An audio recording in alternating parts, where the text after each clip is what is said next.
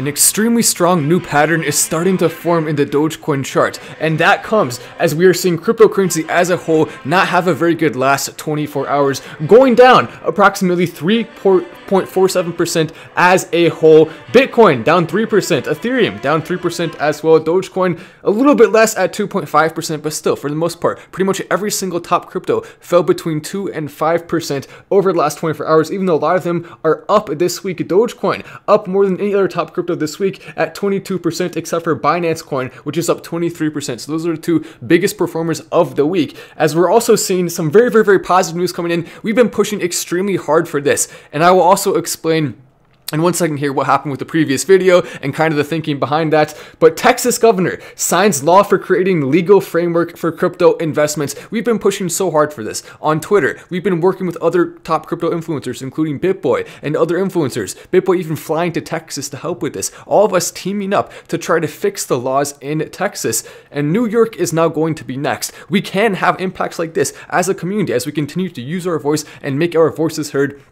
Politicians watch this show. Politicians watch other shows. So make sure you're pressing like on this video and other videos like it so they get out to more people, including the politicians who want to be on our side when it comes to the laws, or else they'll get voted out if not. But they're most likely just going to be on our side because it makes sense. It's the smart thing to do.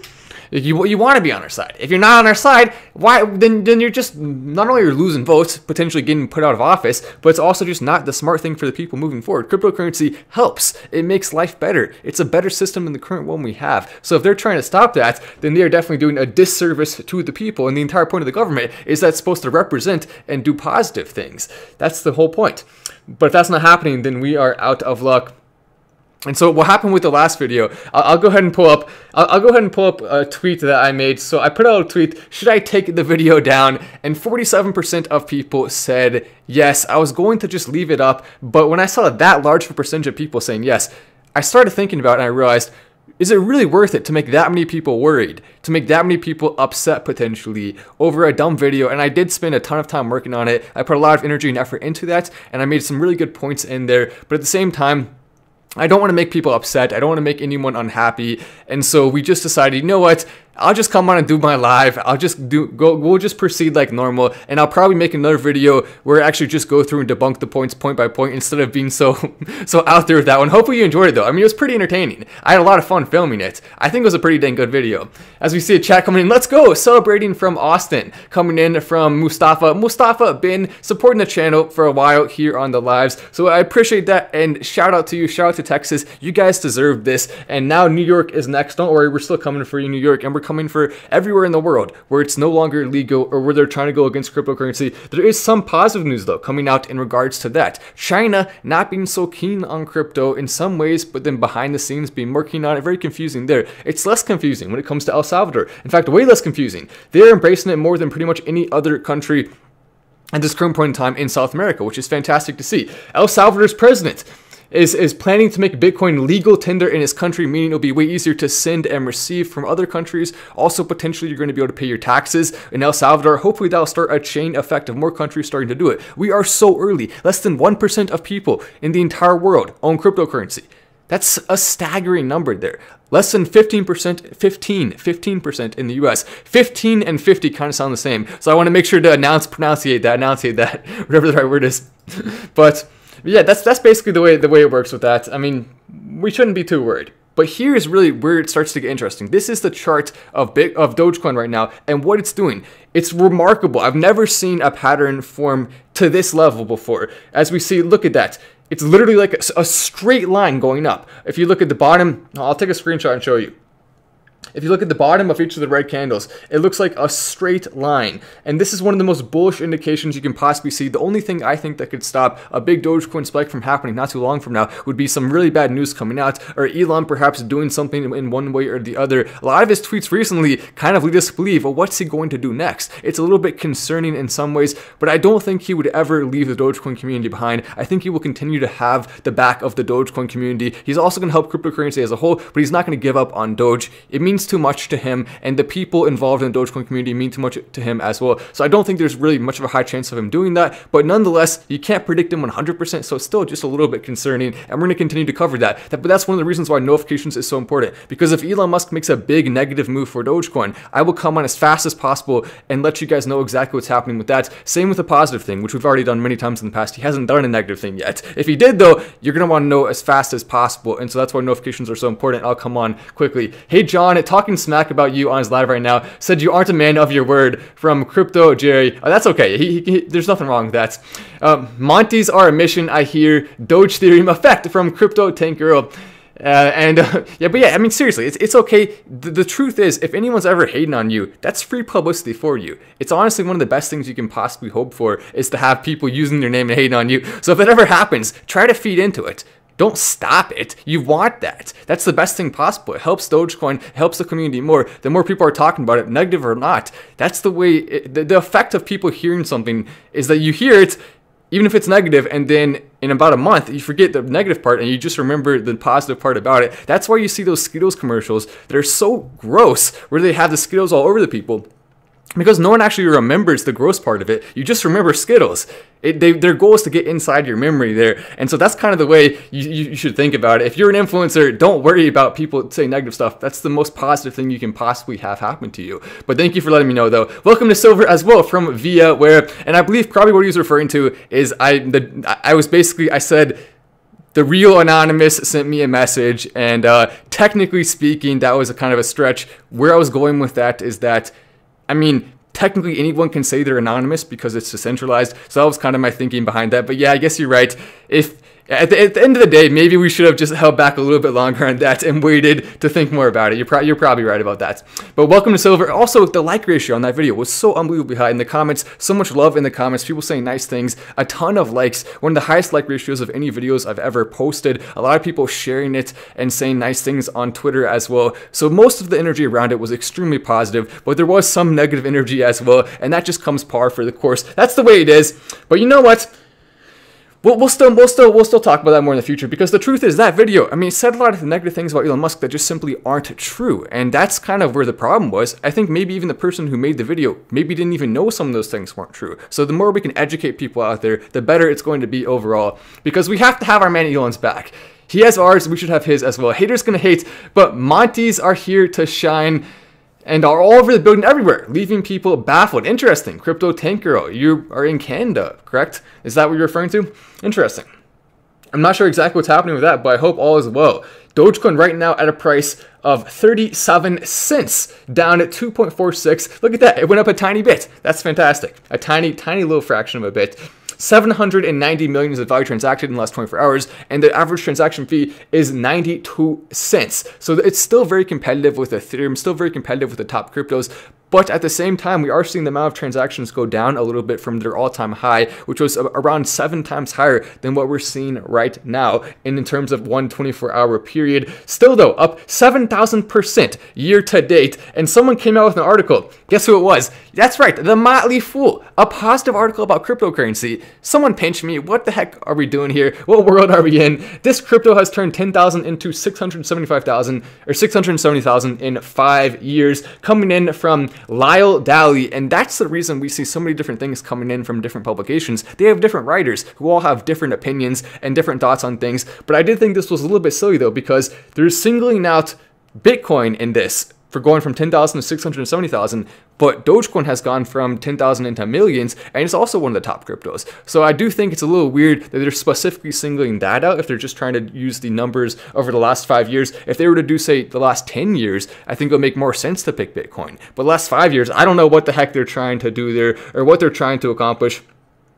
Self-driving cars could be decades away, no matter what Elon Musk says. Now, this is the first roast of the day, because what the heck kind of, I mean, some people are just getting ridiculous. I'm going to continue to have Elon Musk's back when he deserves it, and we do call him out. We know that. If he does something bad, we'll say so. We're not going to be only loyal to Elon Musk all the time, but we will defend him because I think he deserves it. I think he's earned that, and a lot of the hate towards him is unjustified and personal, in my opinion, which is not what we want to see. So Elon, don't worry, we got your back, and we're not going to back down for the most part, unless 47% of people tell us to back down. Then maybe we'll back down, but only temporarily. We'll still say something. Self-driving cars could be decades away. Well, it's kind of funny because there's literally videos on YouTube right now of people using them. I've driven in one before. There's also people who have gotten pulled over by the cops for driving while sitting in the back seat or putting their feet out the window or doing silly things like that. So I don't know what the heck this article thinks it's doing. I guess maybe it's talking about overall just having a full network of self-driving cars to the point where we really don't have to worry about it. But in some cities, that already exists. So I don't think this article really knows what they're talking about at all, and they are, of course, deserving of the roast. The person who wrote this is Christopher Mims, but maybe he should go and play in Sims, because he's definitely not in a place of reality at this current point in time, and even that was going after Elon Musk. Once again, more people trying to take down Elon, and people are upset to some degree at Elon right now because of some of his Bitcoin posts, and you know what? That's understandable. I do think Elon Musk should be talking less bad things about Bitcoin overall. He shouldn't have posted, in my opinion, the breakup thing with Bitcoin. I think he shouldn't have done that, but at the same time, it's not that big of a deal. It's a very, very small oopsie, and I don't think he regrets it at all. I think he's perfectly happy with his decision. It's just an oopsie from an outside perspective, because the truth is, without Elon Musk, there would be no major companies that started accepting Bitcoin or are still continuing to hold it. Without him, cryptocurrency would have probably already fallen back down to a much lower level than it was. We are comparing cryptocurrency, Dogecoin, especially Bitcoin, at around that $33,000 mark when the Tesla announcement was made, going up to around 65,000 at its very, very peak. Going up all the way that high.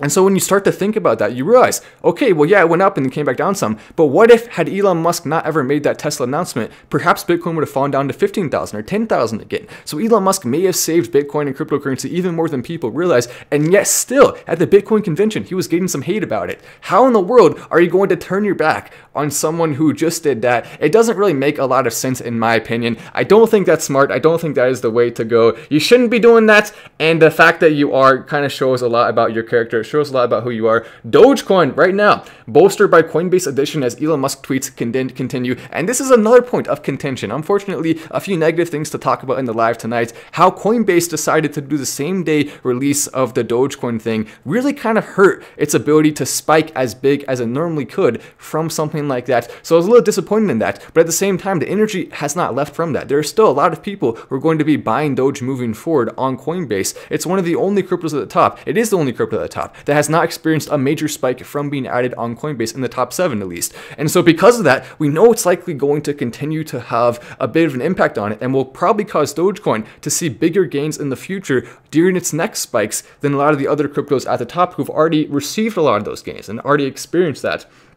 So it's exciting to think about, as we're also seeing China reconsiders its central role in Bitcoin mining. And this is something that is also, I mean, come on, Matt. So many negative stories. I don't know what to do. We have to talk, I mean, the positive one is just looking at the Dogecoin chart. But besides that, there are a lot of negative things to talk about, unfortunately. And we're, of course, going to, because having a lack of information is the worst thing possible. Make sure, by the way, you are continuing to engage, so likes, comments, and all that stuff. It does help the community. I guess this video specifically maybe less so, because there's a lot of negative, but especially on the positive ones, and maybe even probably on this one too. Why did you take down your anonymous video? So the reason why is because 47% of people said they were worried about it, and I don't want to make people, you know, have a hard time sleeping at night. I don't want to make people upset, even if it's just a percentage of people. That's a heck of a lot of people. We have such a big community now. It's one of the biggest communities on the internet. So making people upset or worried for absolutely no reason from a video, even though a lot of time went into it, I don't think that's worth it. So unfortunately, we just took it down just to kind of, I guess you could say, to be safe, but really we weren't that worried overall. It was more just to kind of ease people's minds, I guess, because it's not worth it. But yeah, that's a good question though. You're right. We maybe I'll probably end up making another video kind of covering that stuff, but just maybe a little bit more debunk style rather than kind of parody style, because the parody was very, very, very direct. So I understand. I do get it. And that also comes, so The other thing to think about too with China and Bitcoin mining is that a lot of the original Bitcoin mining started in China. And so because of that, a lot of the mining pools are based there, which means that a lot of the cryptocurrency mining we see happening says it's coming from China, even if it's someone from a random place in the world who just claims to be part of a Chinese mining pool or becomes part of one. So that really is misleading. Way less of the mining. It's not really, I don't think, as much as more than 50% that happens in China. I think it's significantly less than that, but we'll never really know for sure. It could be more than 50%. It's impossible to know, but that's one of the benefits of it. If you could know, then it would be way less secure as a system. I don't have AMC, but I don't plan on buying. Interesting. AMC all the way. And AMC, we're going to continue to watch it on Monday. It's going to be fun to see what happens with that. I do hope it goes up, but there's no guarantees it will, unfortunately, because right now it's toward the very, very, very top of where GameStop stock was at its very peak with the most energy. So with GME stock, and you compare that to AMC, it doesn't necessarily have, I think, a super high chance of going up, but we're still going to, of course, root for it, and it is a chance. There's always that possibility that the short squeeze could be even more successful than planned. If it happens, of course, we'll cover it, and we'll cover it very, very, very gleefully, because that would be a lot of fun. Let's go and pull up Elon Musk's Twitter, though. What is he saying? What is he saying? Oh wait, no tweets in the last 24 hours except for about SpaceX, unfortunately. So there we go. Not too much. He did tweet, don't take out what you hate, save what you love. And I commented under this, we love you, Elon. We do love Elon. We're gonna continue to let him know that. But anyway, I'm Matt Wass. This is Fast Stand, and I will see you in the next video.